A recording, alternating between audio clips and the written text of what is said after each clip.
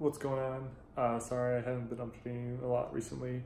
Not much has been going on with my build, but I did get a package in recently and I'm going to run you through what it is and sort of the issue I'm having. So let's get into it. So as you can see, the build's pretty much the same as last time I did a check-in, but over here I got some new stuff. You guys saw the bottom bracket and my cleat, or my cycling shoes that I picked up, but this is what today's video is about. So let's get it open. So this is the Vision NS track Crankset.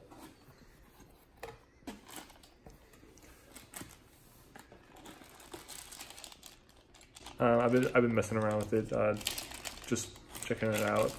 It's got a 49 tooth chainring on it. This thing is an absolute unit. I can't wait to have it on the bike. It's gonna look sick with the arrow chainring and arrow crank. I'm not sure if I'm gonna keep 49 on it. I was gonna do a 49 17, I think. Maybe less, I think maybe 49 14.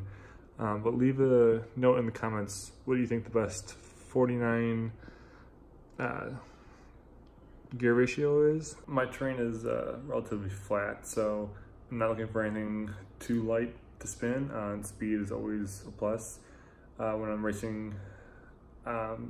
Somewhere in between a technical and a speed would be nice. So yeah, drop a comment below and let me know what you guys think I should do. So the issue I'm running into is that the bottom bracket requires the Park Tool BBT 29 bottom bracket tool, but all the shops I've been to don't carry it, and obviously yes, I could order it online, but I would like to support local shops as much as possible, but that just doesn't seem like it's going to happen with this tool. So trying to find a shop nearby with it and then having to order it online, that's what's kind of delaying my build a little bit. So once I get that tool, I'll be posting a new video about the crank install. Also, if any of you have used this Philwood waterproof grease, let me know your thoughts on using it for the bottom bracket. I've seen people use anti-seize, so I'm just wondering if I should use a combination or just go straight with this Philwood stuff.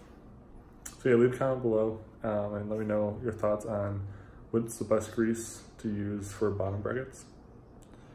And I think that's all for today. So please like, comment, and subscribe. And I'll see you guys in the next one once I finally get this tool. See you later.